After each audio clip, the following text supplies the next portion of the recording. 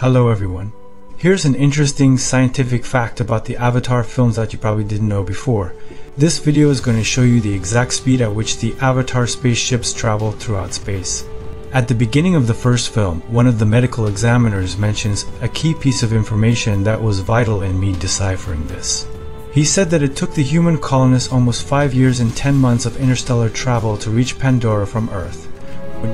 Been in cryo for 5 years, 9 months, and 22 days. When you combine this information with the fact that Pandora is located in an actual system called Alpha Centauri, which is approximately 4.37 light years away from us. We are given both the distance to Pandora as well as the time taken to reach there, both of which are needed to calculate the speed.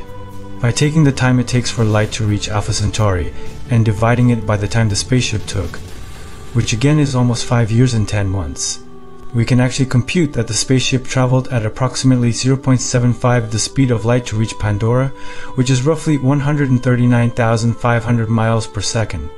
This level of speed actually falls within Albert Einstein's theory of relativity that nothing can travel faster than the speed of light. And since that's a thumbs up from the father of physics, you should give this video a thumbs up too.